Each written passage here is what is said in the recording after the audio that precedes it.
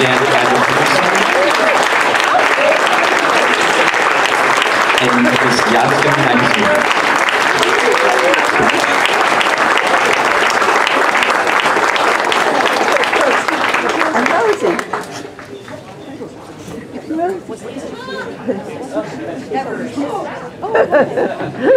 Then I left.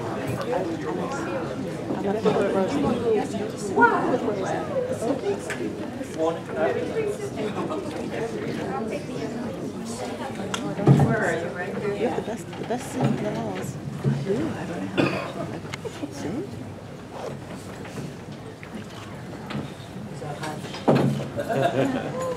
What's going to happen then? I have no idea.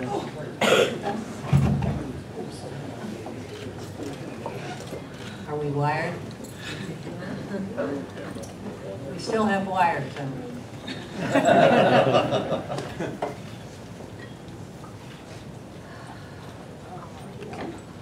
How do you get a room full this big, this quiet? Bring it.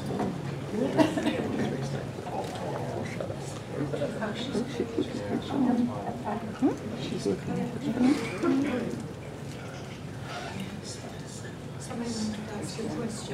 I beg your pardon. No. I'm sorry. What was the question? Okay, you can stand up and ask your question. Oh, we're going to have I a can't question? see you. Stand up. This is for Barbara Bain. What was it like working with Valor in End of Eternity?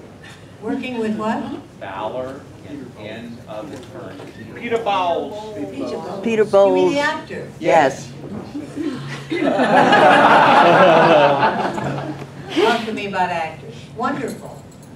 I can't really go on any further Well, than he that. was such an evil No. character Was he in the real show. character? Aha. He was Person, wonderful. Gotta make that separation. You know, it made me think when I sat down, I said something about wires. When we did Mission Impossible, ever so long ago, the astronauts came and visited on the set. I have to tell you because you appreciate it. And one of them opened the camera, the big Mitchell camera. And he opened it and he looked in, and closed it, and he opened it again. And he turned around and he said, "Sprockets?" We were still pulling film that way. Oh. So a lot has changed. It all occurred to me when I mentioned about wires. And that wasn't your question. So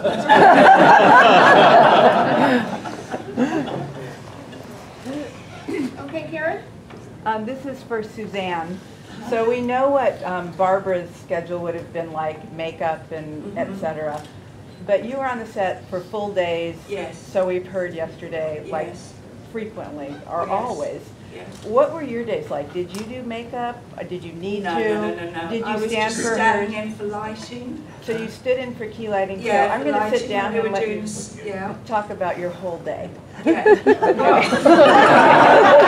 My whole day was getting Barbara tea or coffee. I did. And yeah, I did. And for lighting of the sets, where Barbara, I had to watch Barbara rehearse. Okay. All was the, that dreadful? No. And watch all the movements, and that's what I just had to do, really. And Yeah. did you do stunt work or was Well, it? I'm not on this, I didn't, but I have done. Many years ago I did, yeah. So Not on whenever this. Barbara was on set, you Barbara's would be there? stunt double was Dorothy Ford, who unfortunately is not with us anymore, but she was Barbara's stunt double. And so, were you there all day? All when day. Barbara was there every time? Yes, every time Barbara was in, I was there. Yeah, which was nearly every day, wasn't it? Yes, occasionally. So, Yeah, thank you. it was fun.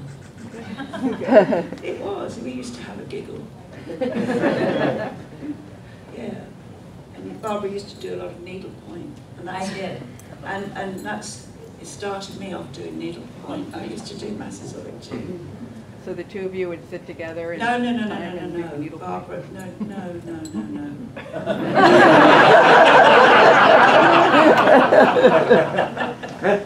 I scared her away. What are you doing here? No, but it was good. Thank you. You're welcome. Question? I have a question. Yes? How did the production company get a hold of two fabulous actors like you and Mr. Landau? I don't know who is addressed, because I couldn't quite hear you. How did you? To me? Yes. Okay, that's even more serious, because I don't know what you have. Somebody else might have heard. My Yes? question is, how did the production company get a hold of two fabulous actors like you and Mr. Landau? How did they get us? Yes. Oh, they came across the pond. That's what they called it.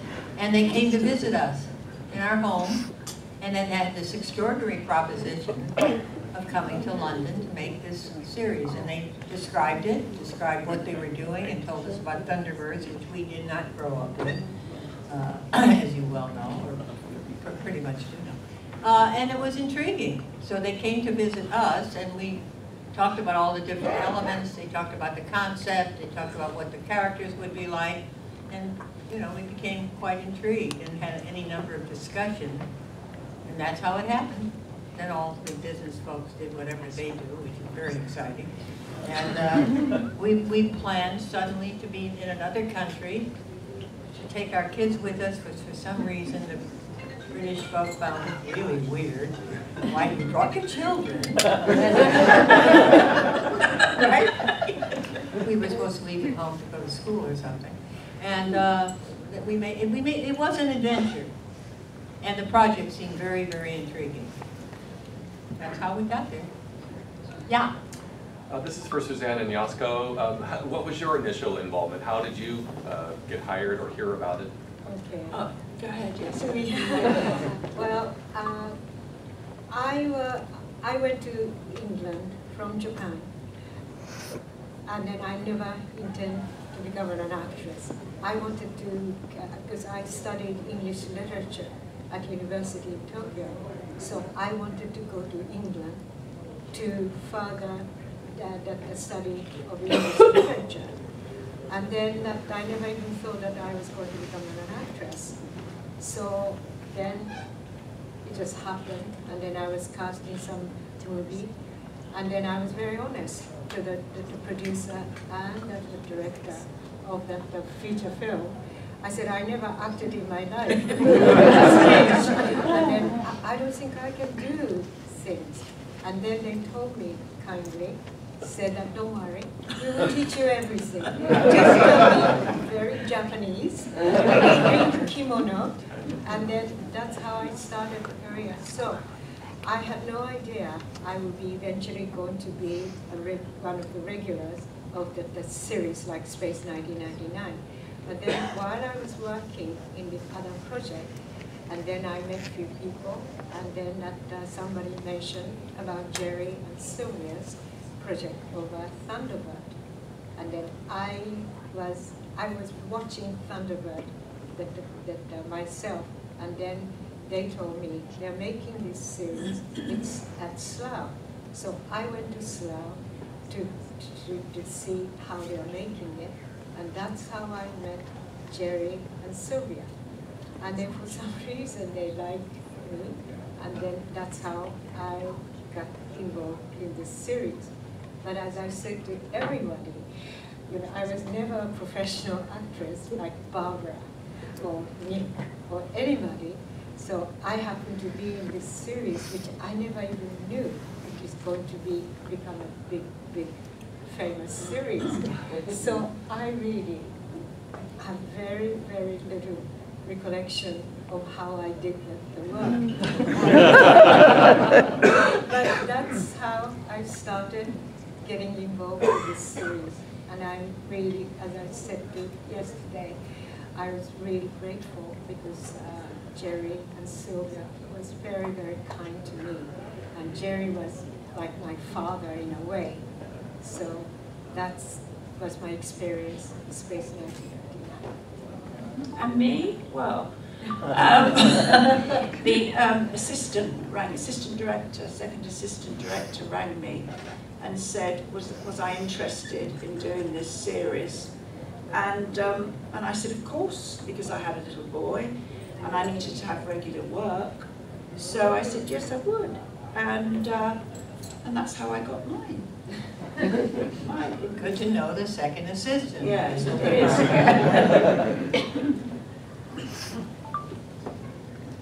There's another one there. Yeah. Yes. Question for Barbara. Yeah. Would you approach the character of Helena Russell differently now than you did 40 years ago? Oh, that's a great question. Wow. I would imagine yes. You have to. I certainly have accumulated an enormous amount of life experience by now, which would color anything I do. So yes, but how different, how it would manifest, and what the specific thoughts about it might be, I haven't had, so I'd have to wait a while to consider how I might approach it. But yes, of course, everything would be affected. When you play something when you're very young, it has that kind of coloration to it. Of course, she would be older too, wouldn't she? Ergo, it would work. Okay, that's the best I can answer that. Okay. This is for Suzanne. You mentioned to me yesterday that you were the stunt double for Lisa Harrow's Star Maidens. I did. My yes. first question is, which set did you like better? On Star Maidens? Which set of the two did you like better? Oh, I preferred Space 1999 was much better. Yay! Good.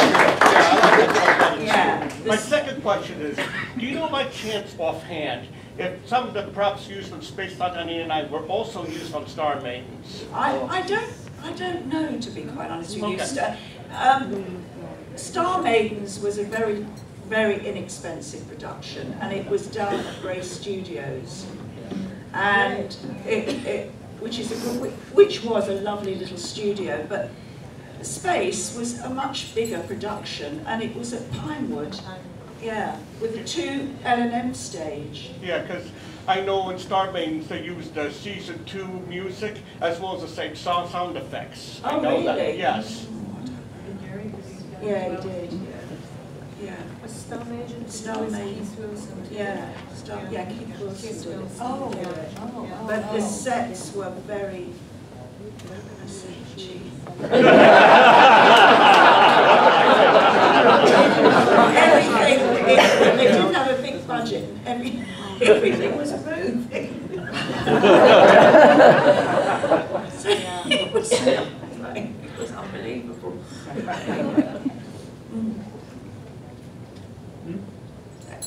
I've got a question for Yasko.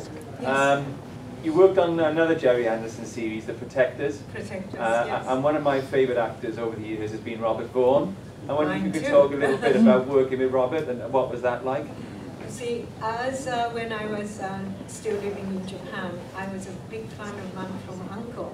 Yeah. So when I had an opportunity to be able to work with Robert Vaughn, I was so excited. And then, of course, I saw that the Magnificent Seven as well, and he played that you know, Magnificent Seven was an original Japanese movie. So while I was working with him, I kept asking so many questions, how to work with the Japanese director, and you know, the interpretation of Yobrina and all that thing. And Robert was so kind again, and then it was really, I had few very fond memory of working for that series, which didn't last very long. But Robert Vaughn was a very, very wonderful, sweet, kind man. He was really, and I was very sad when he passed away not too long ago. But I had a very good memory.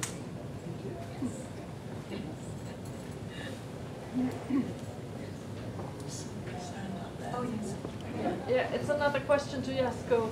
I would like to ask, wasn't it a bit frustrating because most of your part in Space 99 was manipulating the controls and saying, oh, sorry, Commander, I can't. You really did, yeah.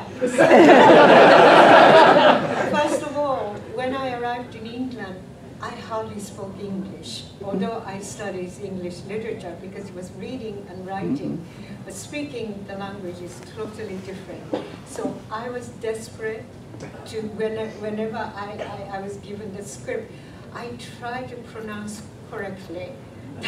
And then all the things I had to do is to do with the technical things, which made it so difficult to memorize the line.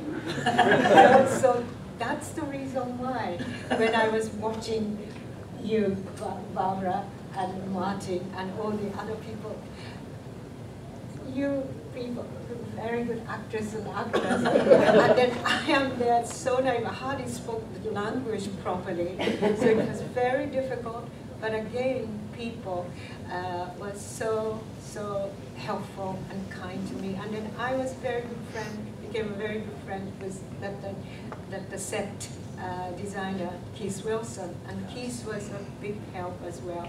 And then out of the studio, Barbara and Martin was living in the area called Little Venice, the same street. They had a house, and I had the condominium flat in the same street. And Barbara, you were so kind to me, and my daughter Mickey. Yes. And so that was, so you know, at the end, that it wasn't those. That's where you learned your English. Yeah. That's where I learned what Ribena.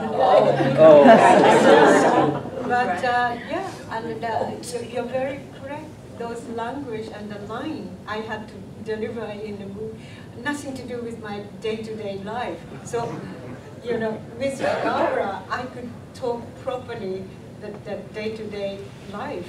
But at the studio, I was always so tense, trying to not to make a mistake of the pronunciation and all this technical work. But you know, after all, people were so nice, and then the whole people, especially because I had lots of in the same scene with Tony. So, and then of course with Tony, he was in the Protectors as well. So with Tony, I could say things like, why do I have to deliver this line?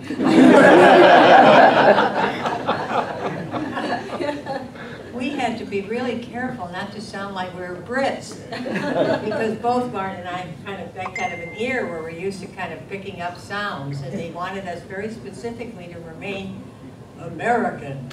So it was hard not to pick up sounds on the set as well, you know, with everybody speaking that other language. Called the original language. So we had that problem, which was the other side of it. Another side. Yeah, See, it was kind of interesting. Yeah. A couple of years later, the same thing like you are just explaining. I had a chance to do some French television drama series, and then for that I was cast as the war orphan from Vietnam. And then the producers and director and everybody said, you know, we are not going to voice over the French dialogue, and then you have to speak French. I suffer from the language problem. I didn't speak a word of French at all. And then they said, well, sorry, you've got to deliver these lines in French. And then it was a very important part of the whole series. And then I was really, and then the director of that show said that, I don't mind you having an accent at all, so don't worry. We will teach you how to say these lines. And then at the end, the director said, you know, Yasko, I said, I don't mind you having an accent, and I would love to have, because you're supposed to be Vietnamese. So you should have an accent, but the trouble is, you don't have a Vietnamese accent, and you don't have an Asian, you have an English accent.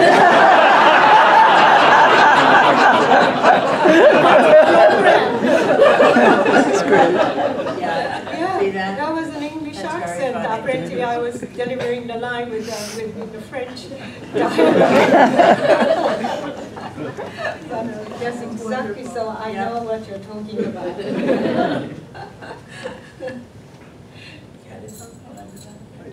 This is for Barbara. I'm curious, I have a two-part question. Did you have an influence, so your hairstyle for the series, did you work with the hairdresser on what you wanted, or did they tell you what you were going to have? And the second part, all right, the zipper on the uniform, was that so that you could get the tunic on without messing up your hair? It wouldn't just be a question of my hair. Whenever you design anything for film, it has to be designed, particularly when the kind of wig we were shooting in those days, a little more haphazard now, because the matching thing isn't as critical as it is now for some reason. And most of the hair, if you notice on women, is all, anyway. It was very, very particular, and you could see if it didn't match. So it's always good, to, if it's a period dress or whatever, they take all the buttons off and Velcro it, but you still have the buttons. Because otherwise you're in the dressing room with something called a button hook, trying to button up 175 buttons while they're waiting. And yes, it's authentic, thank you very much, but they don't like waiting very much, so they're not only waiting, they're yelling on top of it at the wardrobe person or you or somebody. So it's always good to have a way to get to, that was not how they were designed, particularly. Rudy just had that idea of that industrial zipper down the sleeve. But so that you did use that to... Pardon me? You did use the zipper It to was, open it up? yes, it did work.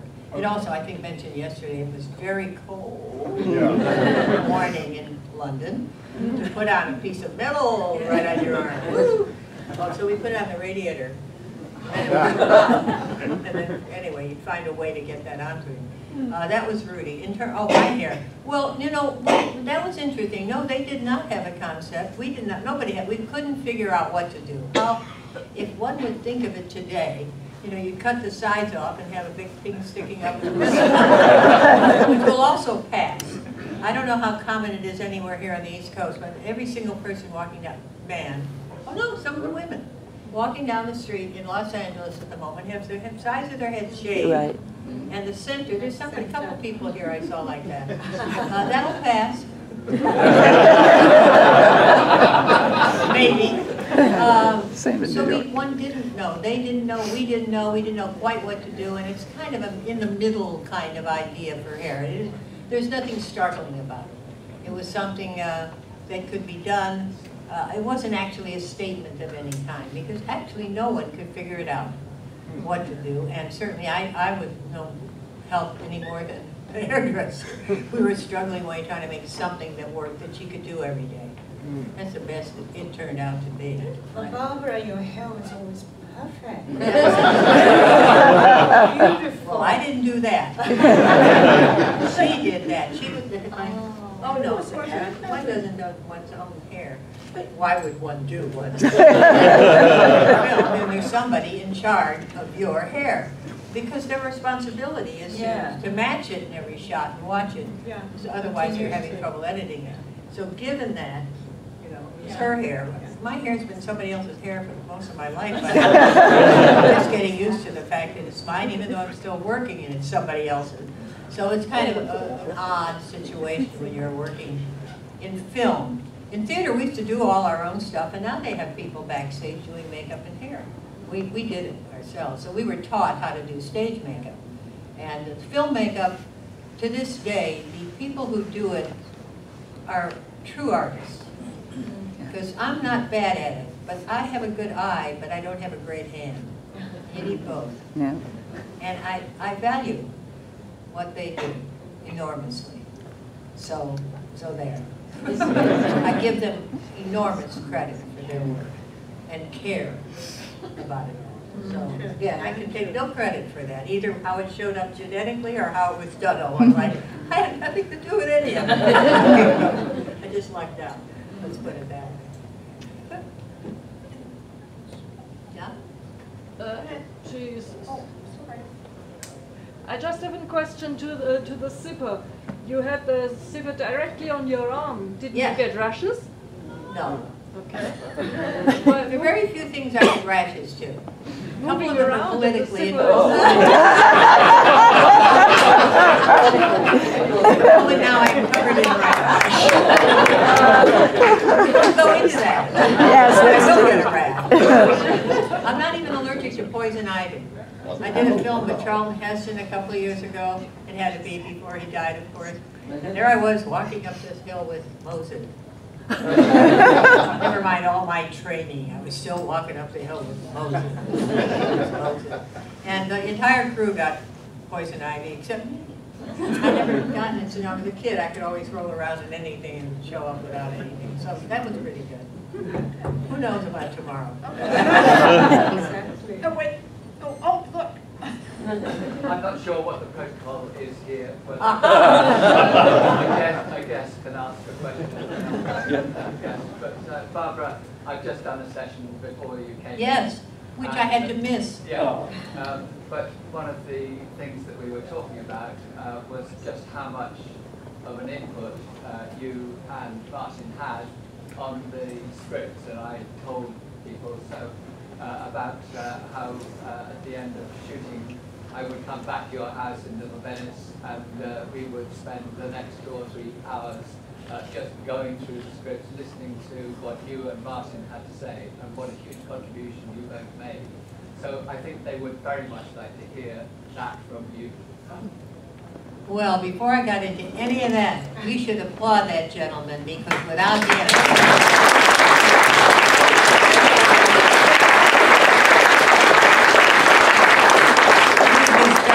with our mouths agape, no words to say, wondering how to make any of this work. So, yeah, we had to spend some time because, as I recall, Mr. Penworthy, what a great name for a writer. I knew I was crazy about it before I met you because of that name. But given that, you were a baby boy just out of, what, Cambridge? Right? Were you just out of Cambridge? About 4.5 minutes out of school. And we were at least 10 years out of school, so we were like, never, and we'd had some experience in American television. And of course we had, you came with this classic, strong, wonderful way to write, which no longer applied to television. Because television blitzed everything apart because of commercials. Television isn't a dramatic medium, it's a product seller, primarily, certainly in America. And you had, even less now, I forget how many minutes per segment between a commercial. But an hour television at the time, I think, was 48 minutes, some number. I'm not good at that. But certainly not an hour. It was every so often. So we had to kind of mention that to you. Which was arrogant, to tell a writer who knew how to write a beautifully classic build to a dramatic denouement, and there we are, you know, oh, what's going to happen, oh, and a resolve, which is, well, Christopher, certainly the heritage of an English literature, talking about a person who knew how to do that, but it was not applicable to this crazy thing called television, and we kept having to tell me you need a climax, pardon me, about every 6 minutes, and a really big one for the act breaks all the time, because they're going to go to the loo and they're going to eat their potato chips, and that was alien to you, I think, or certainly the American form was. I don't know, because even on the Beeb at the time, if the thing needed longer, it ran over the hour. Can you imagine?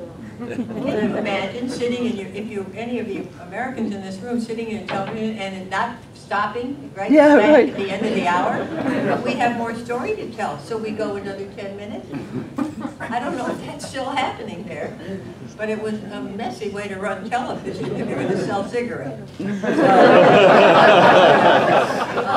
I think that was the only thing that was structurally we needed to somehow tell you, to wreck your beautiful understanding of a true drama. No, you both taught me more than I knew about the process. Pardon me? You both taught me more than I ever knew about the process of script editing. Well, that's but, amazing. the big takedown, just to pick up on what you were saying, that floored me at the time, was a statement from someone in ITV who said, the function of television drama is to deliver the audience to the advertiser. Oh my God. To deliver the audience to the advertiser. Yes, exactly. Exactly. Well, you know, people would say something or the other about television, and I'd say, yeah, I know, I sell cigarettes. But in between it, I do the best I can do with what I'm given to do, my part of it. But basically, yeah, that's what the medium is. It is a selling. Once it occurred to the advertiser that this extraordinary thing called television could sell product, well, same thing with the internet. The minute you find a way to sell something, we all know what has happened. And we are the buyers of anything they tell us. Even when you're trying to resist it, you can't. When you hear the name of a product over and over and you're in a shelf of things, you automatically reach for it even though you didn't even want it half the time. Or you may want it, but that particular brand has, you know, gotten into your brain enough. So it was a form. It was a question of structure, mostly, as I recall. Because the other thing, you know, to me, to see you is just heaven, and think of all that time. And think of that baby boy who just came out of school and look at him.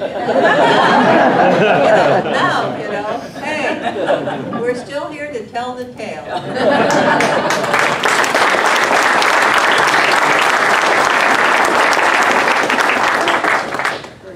Okay.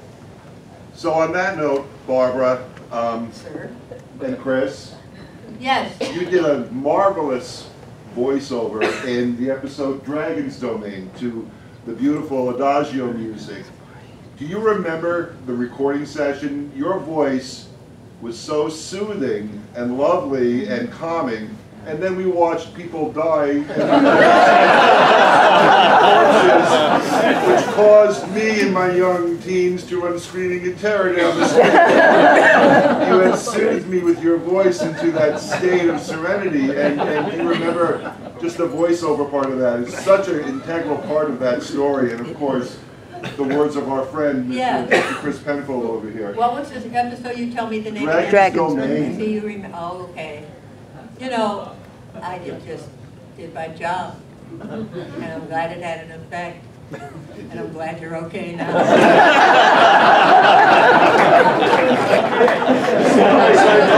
Next week.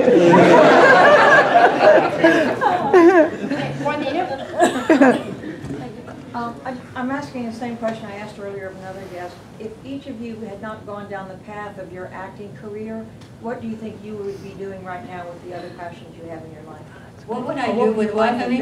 What would you have been instead of an actress? I have no clue. Well, what I started out to be was, I had two things in mind. One I noticed was a really big job and I wasn't going to do it, and that was to save the world. That wasn't going to happen. I did have that idea. I was very hopeful young person. I was a reader my whole life, still am. I was going to teach. I fell in love with my first grade teacher, and then she became also my second grade teacher. So I thought this was heaven. Miss Johnson was my teacher twice. I wanted to be just like her. So actually I was going to teach. I was set on a very academic stream. And that was something I was very good at, but it was also highly unrewarding because I could do it all in like 2 minutes and then felt like I hadn't done anything. Everybody was jumping up and down and praising me for what? I just wrote this paper, so what? So ultimately, in the long run, I found a path that I'm so ecstatic over that I'm still having a good time with it. I've had an extraordinary life, but I still have that teacher in me, so I do a certain amount of that. I did that reading program with kids because the gift of reading, I was probably an actress as a kid but didn't realize. I played every part. When you read all your childhood, wasn't I Anna Karenina standing there in the train station waiting for him to show up? And he never came. You have to play all those parts when you're a kid. So that was all yeasting in me, I just didn't know it. So I wanted kids to have that experience, and I started that reading program, which has morphed into, instead of us one-on-one in the school where I was reading to kindergarten first kids in an area in Los Angeles, call it an underprivileged area, whatever, that's where I was, for about 15 years. It's morphed into an online program. There's something like 4 million something hits. I think Wow. every day. I have to look that up. They're beside themselves. It's called Storyline Online. You got any little kids, medium-sized kids, or giant grown-up kids, turn on Story Online on the thing, and you'll get a story read to you by any number of actors that you might have liked in your life. Read you a story. What's so terrible? So anyway, that's where the teacher ended up anyway. So probably I would have sort of stayed somewhere in there. So I have the same question to the other panel members. Sorry? It was for everybody. It was for everybody. Oh, Also, yes. but like, Oh, no, but I me? think you do. Right. Yeah. Wow. Well, did you save the world? Maybe it was you. Yeah, I did. did. Someone had to. Yeah. Still has to. Go ahead. Well, what I started doing was, I was a photographic model. I used to do commercials and things like that. Then with doing that, I used to do like specials on different films. Then I got into standing in and doubling. And then I left it and I got married again and I moved to New York. And I didn't know what to do, so I trained to be an interior decorator. And that is what I do now, but trying to retire. And that's what I do now, I'm an interior decorator. And I go all over, go to Europe, and I go all over England and everything, but I'm getting a bit tired now, so I think I'm going to take a step back. Yeah, that's what I've been doing most of my life. So, as I already mentioned so many times, I was never that I would be an actress, and I was more interested all the time. Even when I was working for Space 1999, I was more interested behind the camera, not in front of the camera. So when I married, and then one of the director of Space 1999, and then because of him, we moved to Los Angeles. And then, by then, I started working as I was always interested in photography. So I started becoming the producer of the photo production, not the movie or commercial or anything, but photography production. And then that's what I pursued as soon as I arrived in LA, because to tell you the truth, I met you at the car rental place. Do you remember? One day of Beverly Hills. Yeah. For What some an reason, exciting I met choice. you. and then that was because I was renting the car for the production for the client, and then I met you. And then I was in the middle of the production already. The moment I hit America, I started. And then because my ex-husband Ray Austin was directing lots of the TV series, so I was always going along. But I didn't teach you to drive on the right side of the road. Yeah, and then so I had a connection in the film industry and the location, and I was always interested in location.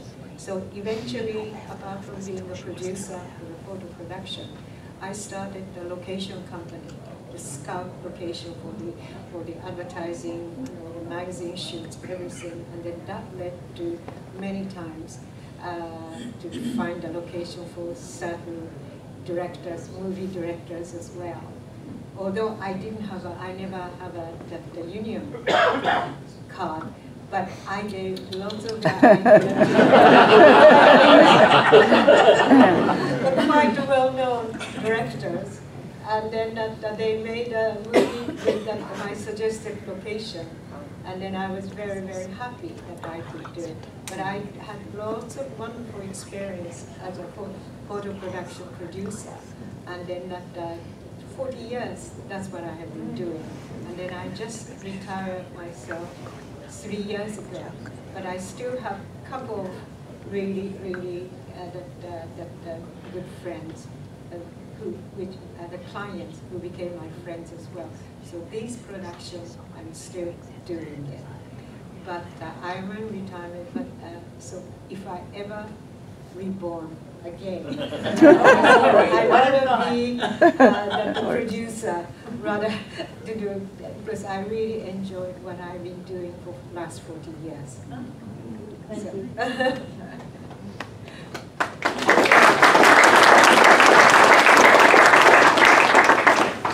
Yes. This is for Barbara. The show like Space 1999, you had a lot of merchandising like dolls and action figures, games, lunchboxes.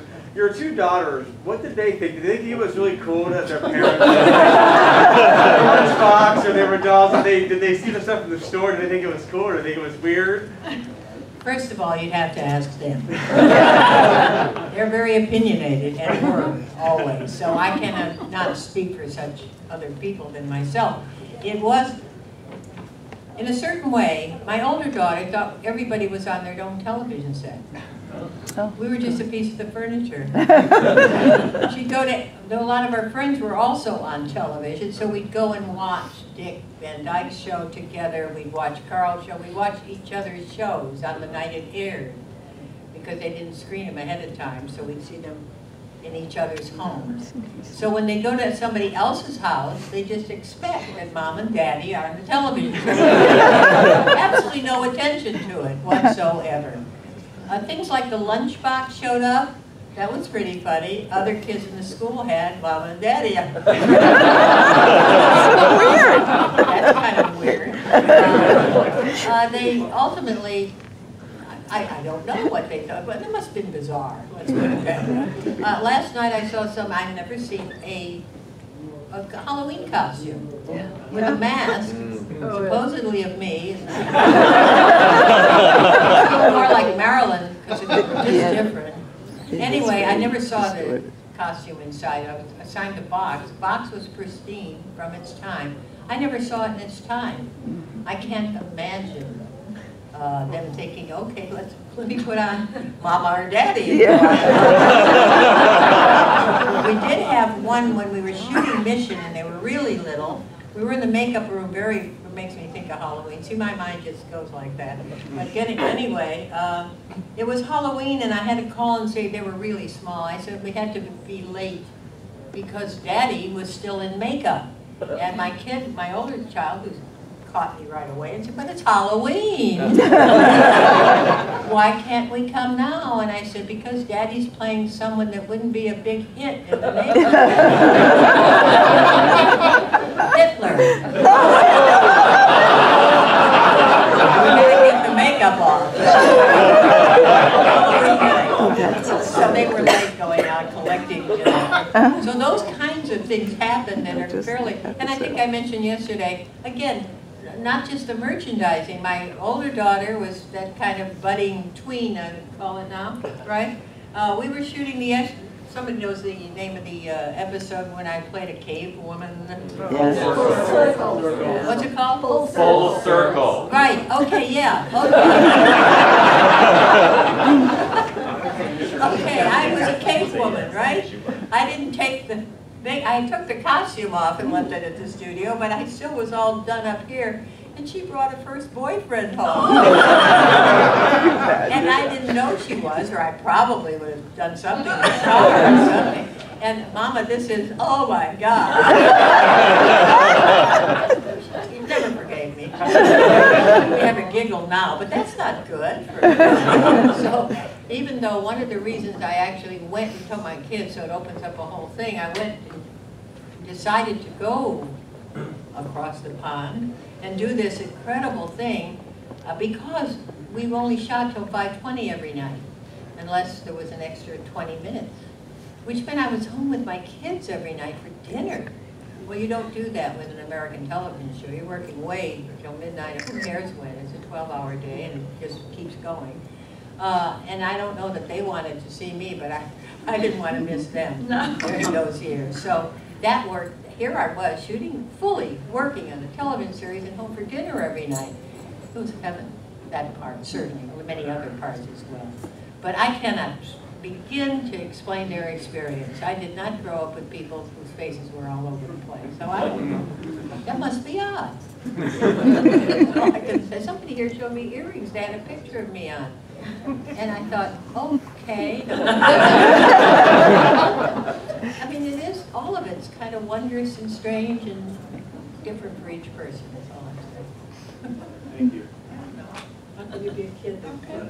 Yeah, this question is for Suzanne. Yeah. I'm curious, as a stand-in, did you have to learn a script to? No. So they would just say, stand No, there? I would be hopeless. I would be hopeless. No, all I had to do, literally, is watch the rehearsals and what Barbara did and how she turned and sang. Yeah, that's what I did. So you had to like learn the script by watching Barbara? Yeah, but I'm no good at doing anything like that. I never ever was an actress. I just used to double and things like that. It was just, I really started out as a photographic model. That's what I started out. But then I just got one job after the other, really. And then I married, and that was it. That's history. I got a question. When Martin Landau went to do the X-Files, did he call you to tell you, hey, look at me tonight on TV?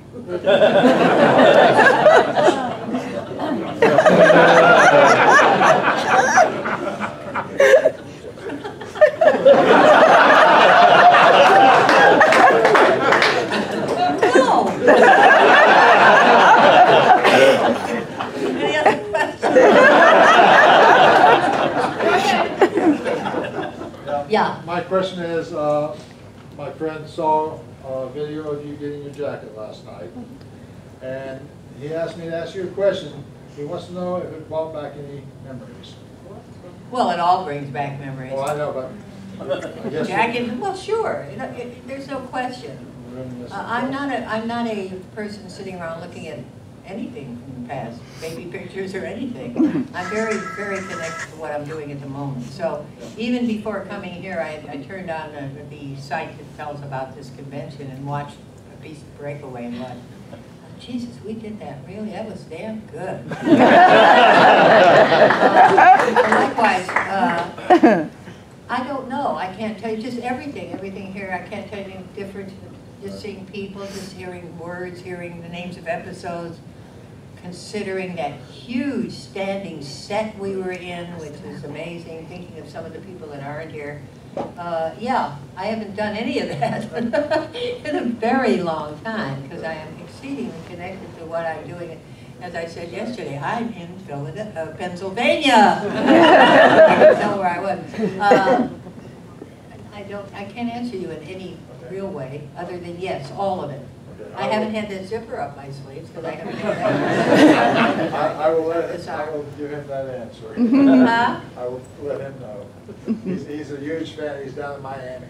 Yes, yes. Well, say hello. But I really, it's just all of it. It's kind of stunning. When I think that what I was involved in, and we were involved in so long ago, really, by a human count. We don't live dog years, do we? Thank God. And yet it's a minute, and yet that it still has resonance. It's fascinating to me. It's fascinating. And getting to know so many people that are here that have become connected through this show and connected to each other, which is something that's very moving to me. And I found that out. I didn't know that. I didn't know any of that. There's a whole bunch of people who keep track of each other because of this show and know when they were ill and what this happened or that happened. Well, that's just phenomenal. All of it. Yeah. Well, my other question is, at the time the show was being filmed, did you like sci-fi, science fiction? This question is for all of you. What was the question? Did you like sci-fi, science fiction? Oh. And you thought it was, well, maybe if I'm in this show, it's going to be big, or maybe it's not going to be big. No, Did I like science fiction? Yes, like at the time you were filming Space 1999. I enjoyed working on the series. It was good. I wouldn't say that I'm a science fiction fan. I love really old movies. I mean, this is really good. The other evening, I went over to a friend's daughter's house, and her partner was watching Space. I couldn't believe it. And he was watching, I don't know what episode it was, and it was so clear. It looked as if it was made yesterday. I did only just see this. It's unbelievable. It looks so modern now. It's unbelievable. And yeah, I used to watch. I mean, I don't sit down and watch science fiction films. My son, when he was a little boy, he's always followed this series. Even now, he loves it. He saw you in the show too? Me? Yeah. Oh, well, he was a little boy, he used to come down. Oh, yeah. He was little, he's 50 now.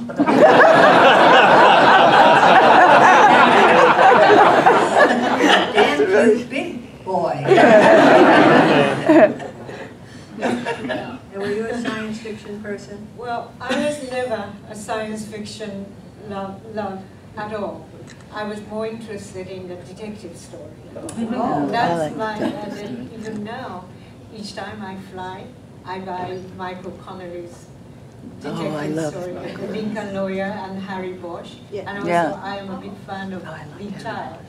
And that's, I read on the plane. So I was never, but then I happened to be given the part and I try to understand what science fiction is. I still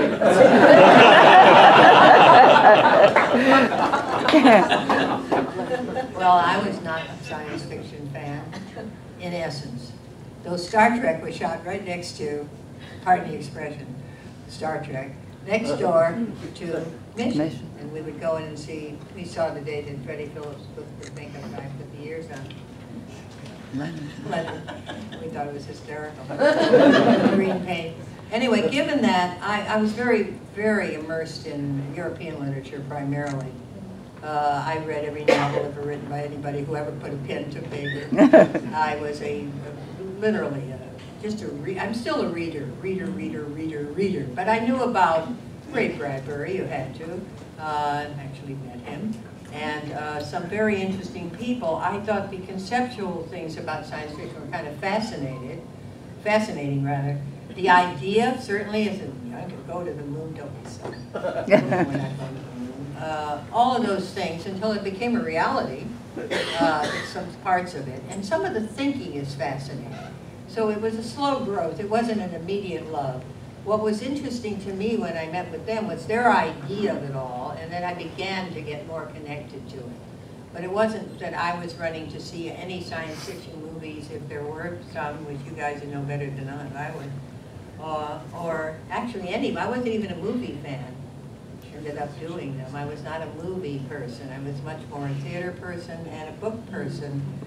There were these big, thick, serious books, you know. That's what I read. Until I got engaged in it. Then of course, when I started seeing the way this was done, we didn't see any of those effects, because we would be acting to a blank screen. It was just a blank screen. Oh my God, what was coming toward it. And we had to make it up, and then over at Bray, they'd make up this stuff.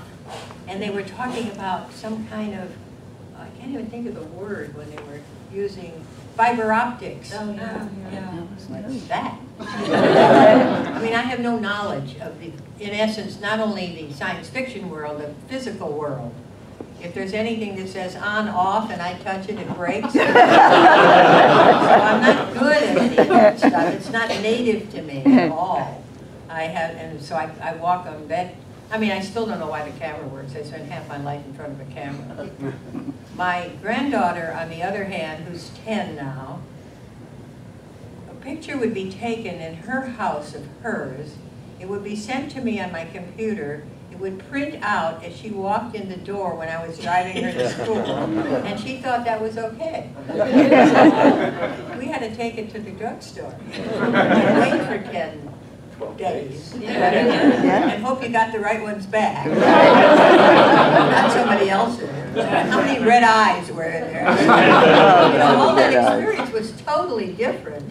The connection to doing it and seeing it was a very different kind of. Same thing with film. You waited the next day to see the rushes or the daily, and you could see what you did the day before. So oddly enough, functioning in that turf. You were always in a today, yesterday, tomorrow kind of time thing. Because the new script was coming, you were seeing what you did the day before, it was related to the other script, and now you're working on today. So you were always kind of juggling those images. It's kind of interesting and odd, fun experience. You have to have a certain kind of crazy brain to enjoy.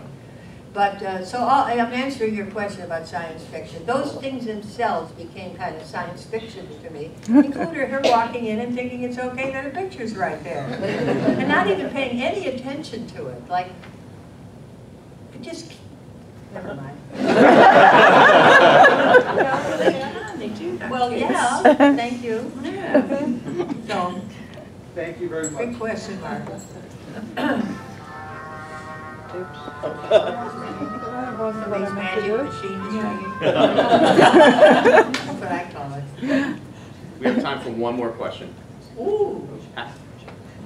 So, what inspires all of you? People, places, what are your inspirations? All of them. All of them. All of our inspirations. Well, good grief, everything for me. I'm one of those. I'm still a kid going, oh, look at that tree over there. I still have that wonder and awe and excitement about almost everything. If I could just pare it down, it would be better. I don't know. That's hard to explain. Joy in life. I've had, I think, a genetic predisposition, probably from my father. I think it's genetic, by the way. That you know, that empty glass or half, whatever's in the glass, half full. I'm so glad there's something in the glass. Yeah. It wouldn't occur to me to complain about it. So that's, I don't know how to explain. One's inspiration comes out of one's own nature, I think, more than the That's specifics. a wonderful answer, actually. Oh, good. I'm just the same, Oh, really. I'm just the same. I mean, I get excited about things, what's going on in the world. Not at the moment, but Not in this we've got country. problems in England than you've got here. We have different problems. But it's a singular matter. It is a singular. We have a lot of different ones. But no, really. I mean, I just love, I don't know, I just love life. I love life. I love spending my time with my son, and I'm going to be a granny for the first time.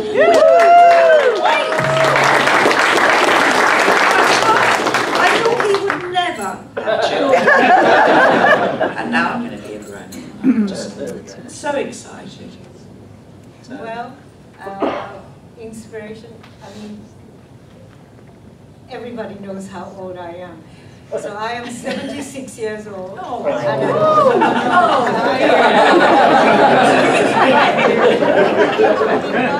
so I'm still the oldest person in the room. Even at the age of 76, every day I'm learning something new. Yeah, absolutely. Yeah, Every day. Probably So that's to me, it. Learning. to live, and then I don't know how long more, but every day it is a new experience for me, especially at coming to this place. It was a total new lesson to me, because I didn't know the Space 1999 has so much big follower in my life until I arrived here. And then also when Roy contacted me to attend this place, and then I found out, because one of my big hobby I have now is collecting the mid-century furniture. And then the Pennsylvania is the state of Paul Evans, that the furniture designer of mid-century, and I collect lots of his furniture. So when I found out from Roy that it's going to be Pennsylvania, the first thing it occurred to me was Paul Evans. So this time I don't have enough time to go to the museum. Apparently there's a museum for Paul Evans, not too far from here. So I am going to go. I will come back to Pennsylvania. So every day is like this. Every day I learn something new, which is so exciting, because when I was young, as you could tell, and I wasn't aware of anything.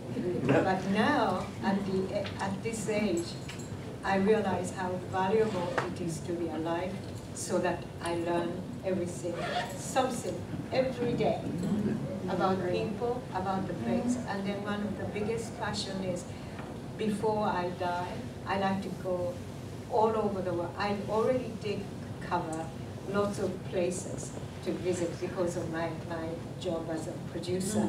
We did lots of shoots in China, Russia, all these places. With somebody else, it's expensive.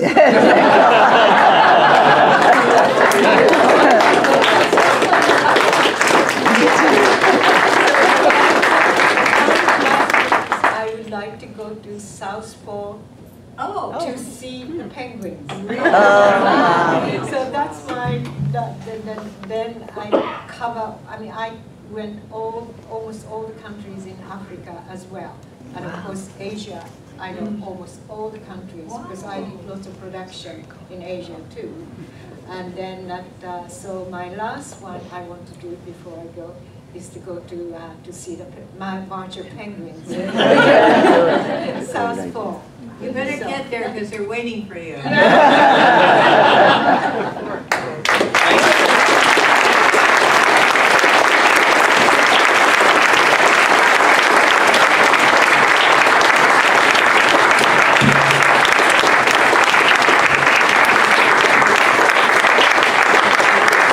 Thank you.